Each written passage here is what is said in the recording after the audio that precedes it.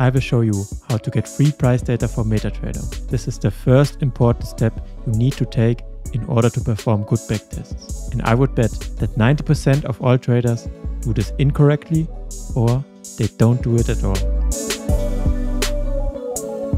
Okay, so this is our Metatrader platform. And if we open a chart, we see that we already have historical data for that symbol.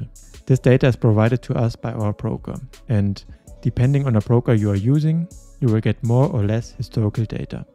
However, we cannot use this data for backtests, and there are two reasons for this. First, the data usually does not go back far enough. And second, the data is usually of poor quality. Okay, so to test strategies properly, we need at least 10 years of 1 minute data. I will now show you how to get them for free and how to insert the data into Metatrader. We will use Dukascopy as our data source. Dukascopy is a Swiss broker which offers forex data in good quality for free. And to download this data, I use the tool TickStory. This is also free and can be downloaded from this website.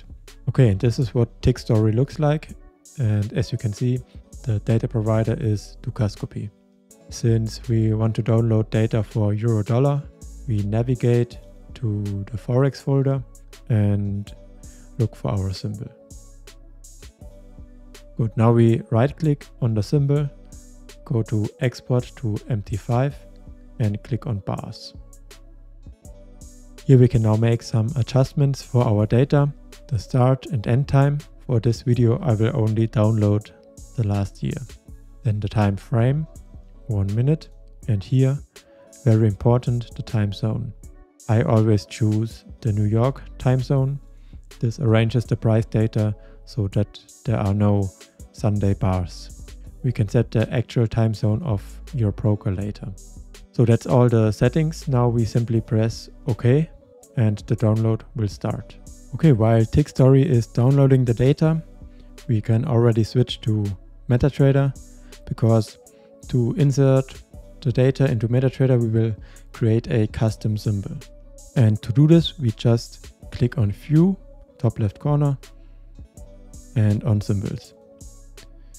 And here we can see all the symbols that are available to us from our broker. And to create a custom symbol, we just press the Create Custom Symbol button.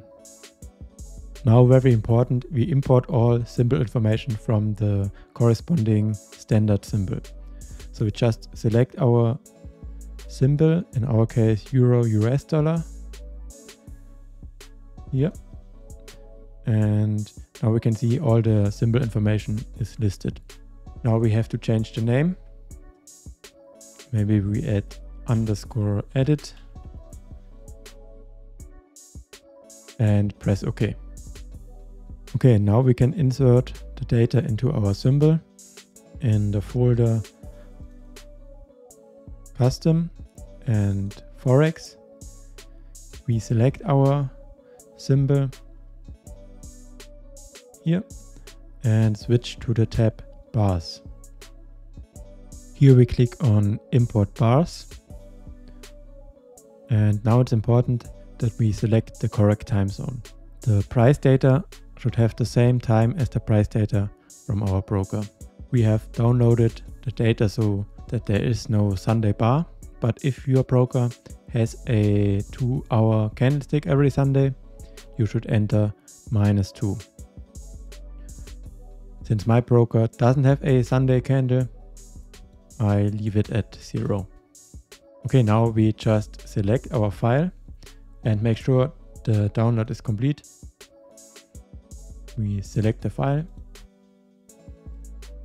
and press OK. Okay, so the data is now imported, but we are not quite finished yet. The data must be checked.